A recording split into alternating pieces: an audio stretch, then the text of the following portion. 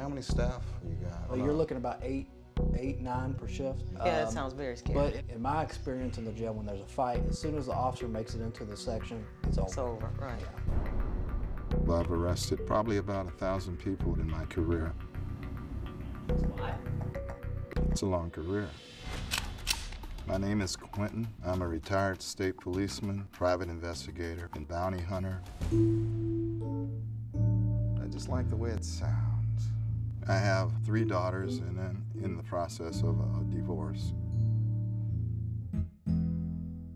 So good girl. The dogs, they're more family than anything.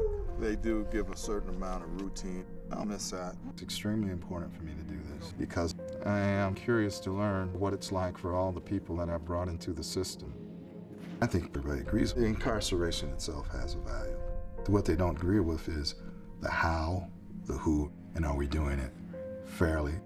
I have no idea what it's going to be like for me coming in as someone formerly in law enforcement. We'll find out over the next 2 months.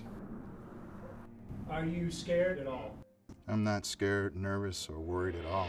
My name is Kyle. Ashley. Brian. Cherie. Dion. Mona Lisa. Quintin. And I volunteered Volunteered to go to jail For 60 days.